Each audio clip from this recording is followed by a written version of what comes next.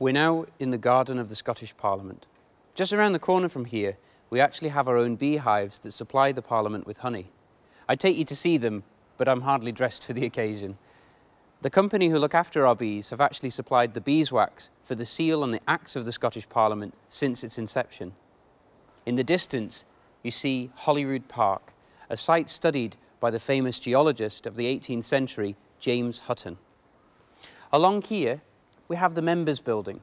These are the offices used by the members of the Scottish Parliament. It's thought the building's design was inspired by the tenements across Scotland.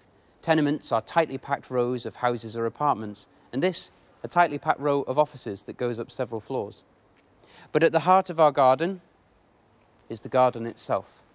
This is a traditional design popular during the 17th century called a knot garden.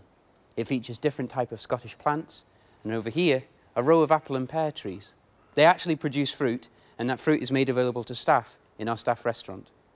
The whole garden is overlooked by Queensberry House, and in fact the location of our garden is where Queensberry House had its own in the past, and our apple and pear trees are a nod to the orchards once owned by the Duke of Queensberry himself.